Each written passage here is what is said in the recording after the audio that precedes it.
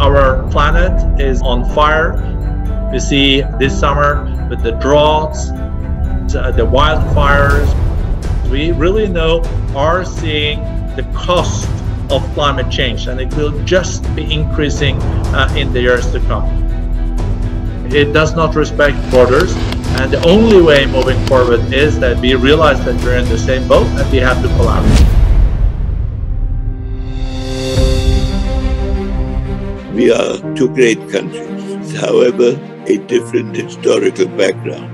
How they can continue to cooperate, that is the overwhelming problem of our period.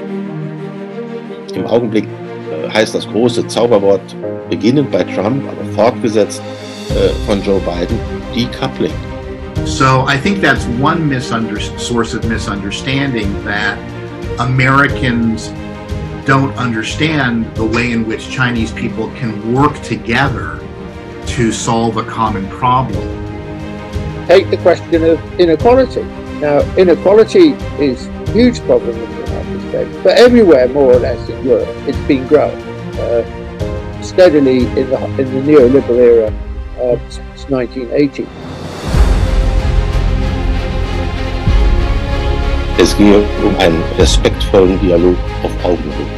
Aber es gibt auch keine Alternative, die erfolgversprechender ist. 共生すなわちすること、そして自立すなわち同絶であります。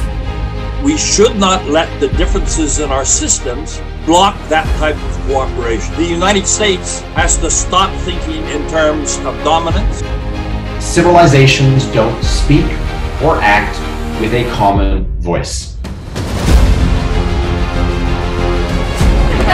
China, yeah!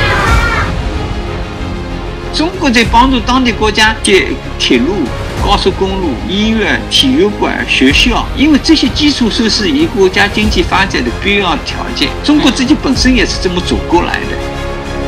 中国给我们提供一套36条计谋，选择在某一个具体情况之下，哪一个计谋可能有帮助。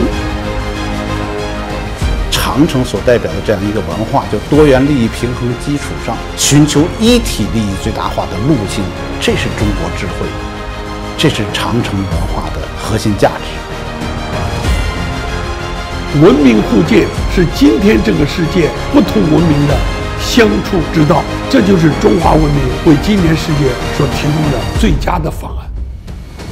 我们中国对西方的这了解，大大的多于西方对我们的了解。不要敢于和他们交流。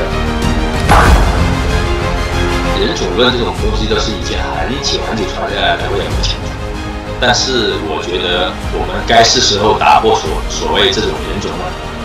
中华崛起不是说我压倒谁打倒谁，交流互鉴不是说大一统，而是辩证的多样性的统一，共同尊重对方的文明特性。